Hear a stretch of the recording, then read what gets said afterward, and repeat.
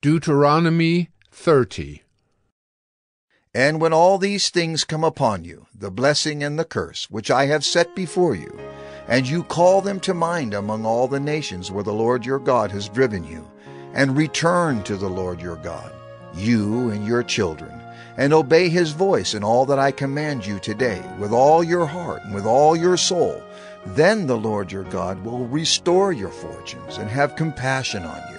And he will gather you again from all the peoples where the Lord your God has scattered you. If your outcasts are in the uttermost parts of heaven, from there the Lord your God will gather you, and from there he will take you. And the Lord your God will bring you into the land that your fathers possessed, that you may possess it, and he will make you more prosperous and numerous than your fathers. And the Lord your God will circumcise your heart and the heart of your offspring, so that you will love the Lord your God with all your heart and with all your soul, that you may live. And the Lord your God will put all these curses on your foes and enemies who persecuted you. And you shall again obey the voice of the Lord, and keep all his commandments that I command you today. The Lord your God will make you abundantly prosperous in all the work of your hand, in the fruit of your womb, and in the fruit of your cattle, and in the fruit of your ground.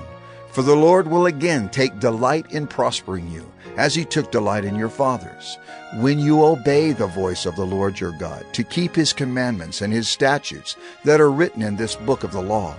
When you turn to the Lord your God with all your heart and with all your soul.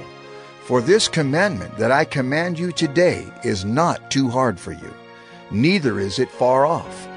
It is not in heaven that you should say, "Who will ascend to heaven for us and bring it to us, that we may hear it and do it?" Neither is it beyond the sea that you should say, "Who will go over the sea for us and bring it to us, that we may hear it and do it?" But the word is very near you. It is in your mouth and in your heart, so that you can do it. See, I have set before you today life and good, death and evil. If you obey the commandments of the Lord your God that I command you today, by loving the Lord your God, by walking in his ways, and by keeping his commandments and his statutes and his rules, then you shall live and multiply, and the Lord your God will bless you in the land that you are entering to take possession of it.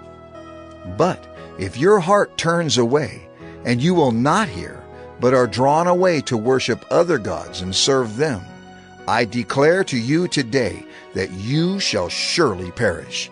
You shall not live long in the land that you are going over the Jordan to enter and possess. I call heaven and earth to witness against you today, that I have set before you life and death, blessing and curse. Therefore, choose life, that you and your offspring may live, loving the Lord your God, obeying his voice, and holding fast to him. For he is your life and length of days, that you may dwell in the land that the Lord swore to your fathers, to Abraham, to Isaac, and to Jacob, to give them.